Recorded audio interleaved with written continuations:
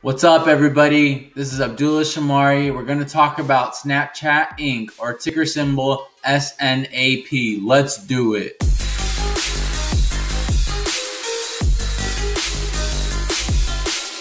Make sure to subscribe to my page, crush the like button for the YouTube algorithm, and check out my Patreon link below. You'll get insights into my watch list, my portfolio, my daily readings, as well as instant posts as I'm buying and selling each and every day. Today we'll be talking about Snapchat Inc. It's a well-known company that all of us use for our various day-to-day social media interactions with friends, family, colleagues, etc. It's a well-known company. It's been around for a few years. It IPO'd a few years back. It's done really well over the past few years, especially after the COVID-19 pandemic, where the market went down severely. The shares went down all the way to about $8 to $9 a share and currently trading at $61 a share. So we'll be talking about the company overall, we'll talk about their leadership, and then finally we'll go over their financial statements, and then finally give my recommendation as well as what positions I have in the company. Most of us know Snapchat as the application where we take photos and we share those photos with our friends, our colleagues, as well as our loved ones. However, Snapchat has become more than that. They're trying to get into the augmented reality space, into the virtual reality space, etc. We can see here from their website that they're selling now this product called Spectacles. Even looking at their mission statement, we can see where they say Snap Inc. is a camera company. And it's not saying it's just an app. It's not just one social media tool that people use. However, it's become more of a camera company and bringing different experiences into reality where you're able to share it with those that are closest to you, even though they might be further away from you physically. So as a result, the company is going to continue to expand in these different areas, whether it's, creating more filters and lenses for their apps, the spectacles that they're selling currently for $300 a piece. In addition, the company is expanding its advertising space, and with all of these additional offerings that they're providing to consumers, it's just increasing its base, people using the app itself, whether it's sharing different day-to-day things that they're doing with friends and family, whatever it may be. The experience has become more real, and as a result, more people are using the application, which then turns into more advertising revenue for the company. Next, we want to go through the company's leadership. The company has, as we would want to see, two co-founders that are still in the leadership team. They have skin in the game. They've been there since the beginning. We've seen many success stories similar to this, such as with the Facebooks of the world, the Googles, the Amazons, Apple, Microsoft,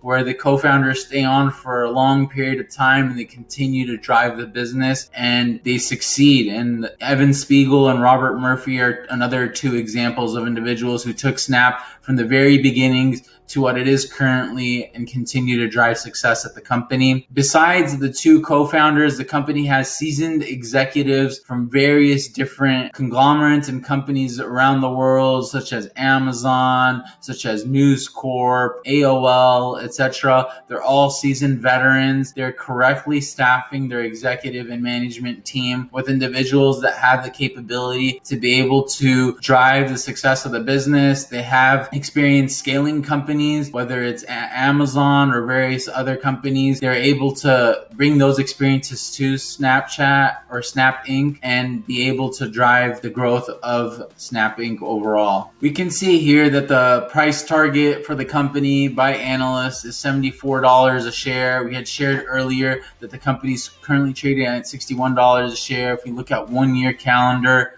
we can see that it was a little low, 16. If we go further, we can see that it was trading even at $6 a share. If we go back to November 2018, and then more recently in March of 2020, it went down to 11. And I think if you go to a daily chart, it even touched below $10 a share within the past year to year and a half. So the company has grown significantly over the past few years due to its ad business and being able to continue to grow sales and be able to reduce the losses that they've incurred. And we'll go here through the financials right now. From a financials perspective, with this type of company, we want to see increase in revenue year over year, and we see that here. 824 million in 2017. Then we go to 1.1 billion in 2018, 1.7 billion in 2019, and 2.5 billion in 2020. We're lucky here that they just announced earnings this week, and you all saw you can see it on the screen, the price popped 8% due to the earnings and how well they did. So the company is doing well, sales are growing, and that's what you want to see with this type of company. You want to see them continue growing sales, and we can see that they're doing it at a very high clip profitability. Their gross profit is pretty significant. Currently seems like it's sitting around 60%. Probably wanted to see a little bit higher in the 75% range, but 60% is great as well. From a loss perspective, the company continues to lose money. However, we do see a downtrend in losses. It was originally $0.3 billion a few years ago, down to 1 billion, and now this year it was just under $1 billion.